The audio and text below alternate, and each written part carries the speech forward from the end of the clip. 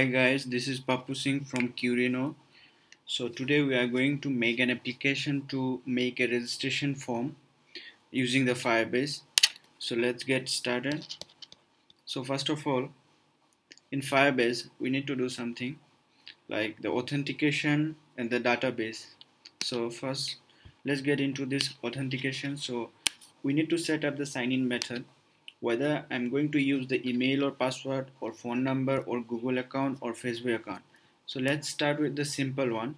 So any email and password. So it will allow to user to sign up using their email address and password. So just enable this one and save it. And in database, yeah, in database, okay, we'll create database using the Android Studio. So let's get started. For okay, so this is my project. So previously I created the application for those file uploading. So in this I will include the registration form, so that we can see after the when you fill the registration form, when it complete, it will take into that progress, I mean the file upload activity. So let's get started. Let's create new activity. So in this activity, let's get one empty activity. Just name it registration. Okay, so Gradle project sync in progress. So let's wait for some time.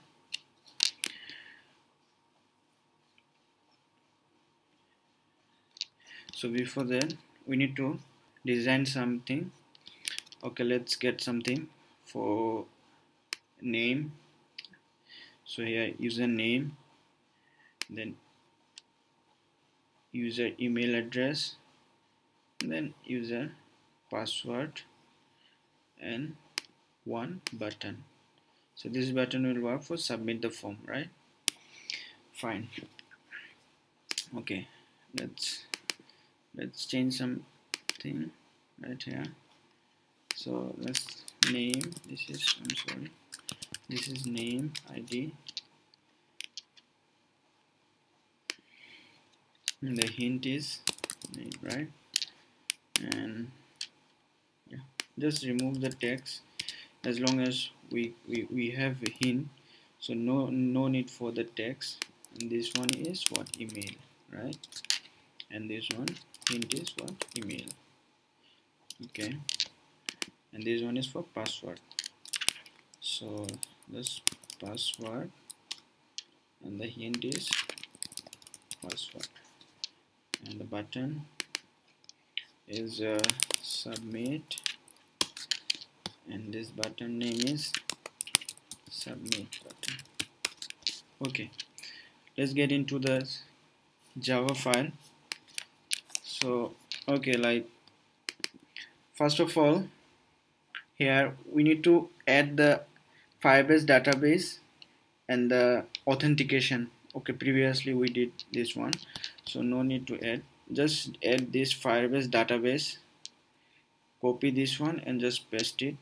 Okay, or else you just pause the video and type this code, and you just sync those projects, then you good to go.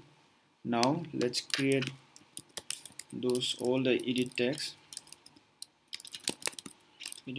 for, okay, username, private, edit text, user password, and the private edit text for user email address.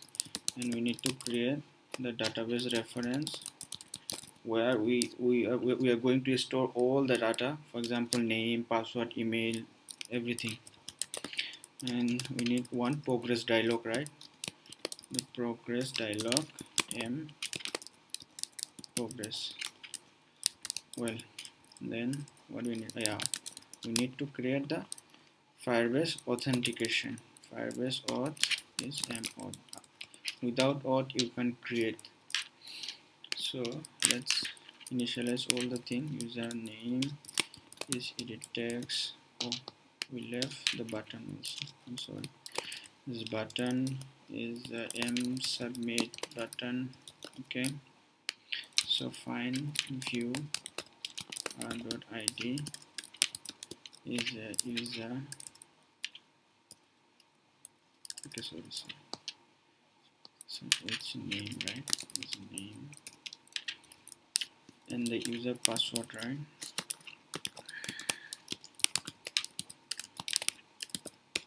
Text find by id r.id dot password and the user email, right?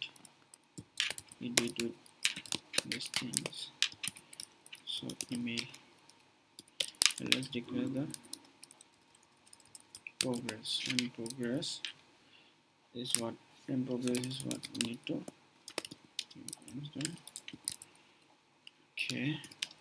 Now we need to initialize those database. M database is Firebase database dot get instance and the get the reference and child, and just pick any name to the database name, like okay, I am making this registration. Okay, the m auth is Firebase auth and get the instance. Yeah, now okay, we didn't declare this button. M submit button is button type and submit, right? So the thing is, now when you click on the submit button, so it will perform an action, right? So though that action we need to create in the function, and we need to like make that form work, right? So just create the submit, set on click listener. It means when you click on that button, it will listen what you want to do, right? So on view, so we will create one function, like one method. We'll create one method. It's called, okay, like start registration, right? So it will, you can put any name, there's no restriction. So now we need to get all the string. For example, when you put here something, name, email, password, so those things will convert into this string and it will trim and it will upload to your database. For like name is like what, okay, what I declare is username dot get text dot, we need to convert into that string, then we need to trim it. So name, so user, okay, we don't need, okay, user, okay, just declare password is user password, get the text, convert into the string and just trim it, and string is the email, user email, get the text, convert into string it. That's it, right? Now we need to like prove the condition whether the field, it should not be empty, right? So the text util, when the text util is not empty, then it will perform the action, and if the text util is empty, the password, moreover the text util dot empty the email, right? So there it will perform the action. Okay, let's declare the progress. When those field is not empty, then it will perform the action. So our progress dialog will rotate. So just declare the m progress bar will show, right? Okay, just set message, okay, registering your ID, and it will show. And we don't want to, if you touch outside, it will not cancel, so it's false. Boolean function is false, right? Sorry, false. Now Now we want to create the main thing. So our authentication will come. So using authentication we will create user with email and password. So email comma the password, and we need to complete the listener, right? So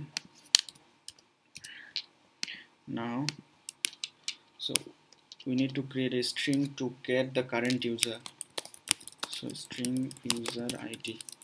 So mo dot get the current user dot get the uid. That's it. And we need to create a secondary database reference so that it can, store into that current user. Okay, just name it current user database. So we created already one database. So that database, it will refer this database. So what's the name? User id. Yeah. Now our current user will push all the data. Set value. I'm sorry. Yeah, we need to get the child. Child name is name, and set the value is name, right? And the current user dot child is email. So we don't need to store the password in our database because it's private thing, right? So it's email. Yeah. Now our progress bar will dismiss. And what else we can do? We can intent new. Okay, just my intent. Just name the intent name. New intent to our registration dot this to our main activity dot class. So we want to go to that Firebase file upload activity. So just start the activity and the name of that intent name. Yeah, so we are good to go. We are ready to run our application. So let's start. Let's make this. So this is my application. Put name, email,